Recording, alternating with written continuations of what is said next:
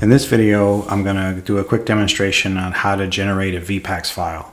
So let's say you have this Power BI report and you've got a bunch of report consumers and they start to tell you that performance isn't great. That is typically due to either poor report design, maybe a bad semantic model, or bad DAX expressions. For the latter two, you may recruit some help.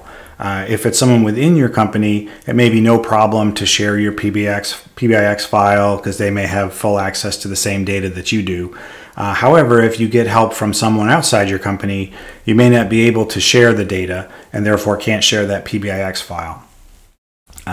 So what you may hear a request from someone that's trying to help you out, whether it's someone from Microsoft or some other third party, is they may say, hey, send me a VPAX file of your model.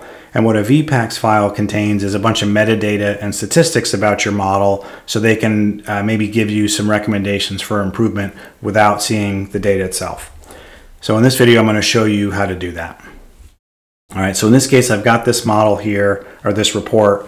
I also have the Power BI desktop version of that same model. This one is much smaller because I'm leveraging incremental refresh so that I can work quickly at the desktop scale with a little bit of data, in this case a few days of a month, versus when I publish it, I have a whole lot more data, this 43 million fact table. Okay, and to do this, what you need is a tool called DAX Studio.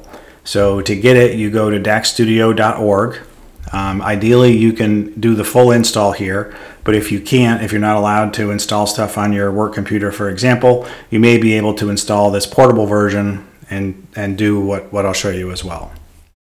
Okay, so once you open DAX Studio, it'll look like this. I have dark mode turned on.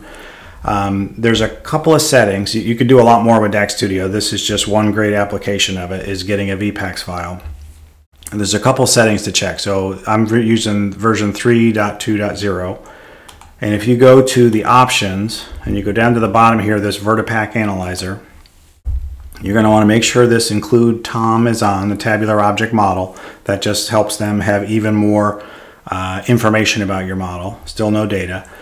Then you want to make sure this is on. These are both on by default. And this will say, hey, I guess it's okay to get statistics from the data. So what's the cardinality of the column, that kind of stuff, which is very useful. So you want both these on. And then if you have direct query tables in your model, you'll want to turn this on too. It'll take longer to run, but again, you're giving more useful information to whoever's going to help you out. So I encourage you to check this, turn this on as well. Okay. So the first thing with this is you need to connect. So you go to the connect here, and you have a couple options. Like I said, I already have the Power BI version, or the desktop version of this model open, but I don't want to choose that one. I could, and I would get some useful information, but not as much as if I connect to the full model. So I want to use this tabular server option. And to get what you put in this field, you need to go to the service, and there's a couple ways to get it. So if I go to the desktop, or the workspace where this report and semantic model are sitting, I could get what I need. If I click the ellipsis there and hit the settings, I can go down to server settings and copy this connection string.